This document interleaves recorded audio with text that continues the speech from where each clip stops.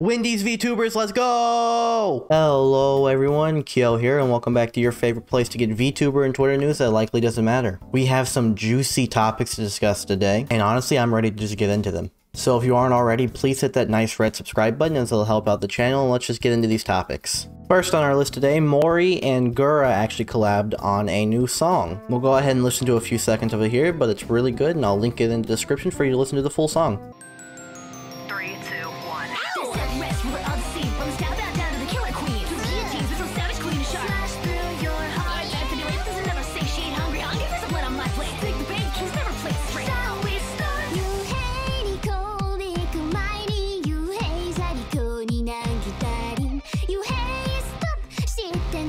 Alright, but that's all I'm going to play of that. If you want to listen to the full song, if you haven't already, then it will be linked in my description. Next on our list, we have Ina realizing that there is a VTuber for literally everything. Already like a virtual boss-on? Actually, there's one VTuber I saw. I think they're an indie VTuber. It just randomly came up on my recommended, and it was a very unique VTuber.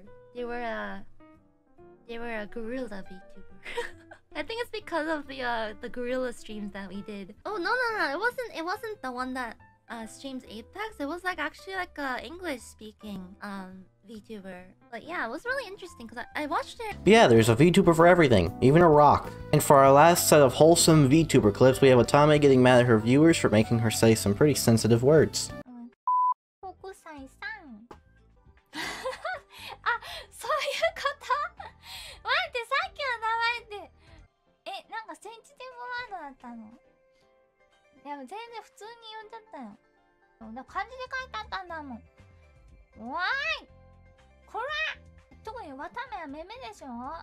Yeah, you really shouldn't do that to poor Watame.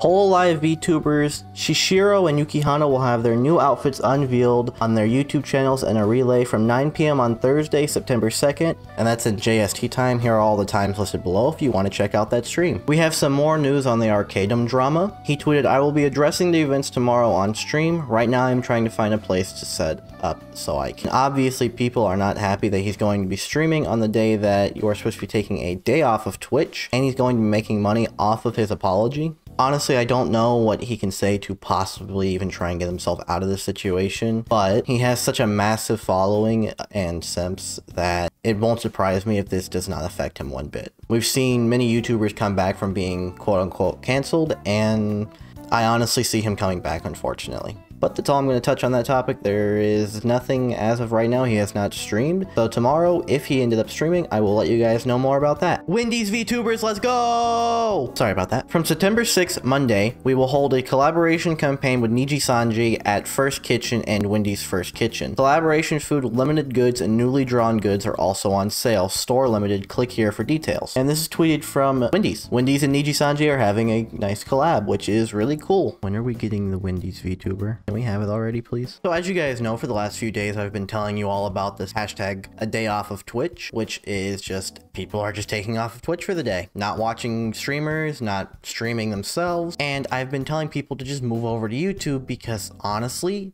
that's the play. YouTube's just a better platform. I personally don't like Twitch, and I had some people that didn't really agree with me and said I was dumb and not a professional or an ex.